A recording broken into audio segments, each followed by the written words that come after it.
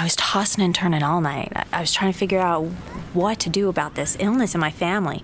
And finally I said, Lord, I don't like this situation, but I am going to trust you. I can't handle this on my own. And then, peace. That sounds like the biblical story of Jacob. He schemed and manipulated his way through every problem until one night when he got alone with God. In the stillness of that long night, Jacob wrestled for all he was worth.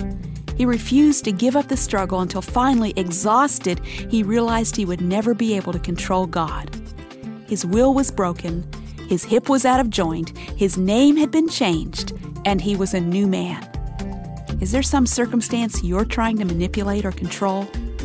Maybe it's time to get alone with God and surrender to His will. With Seeking Him, I'm Nancy DeMoss Wagamuth.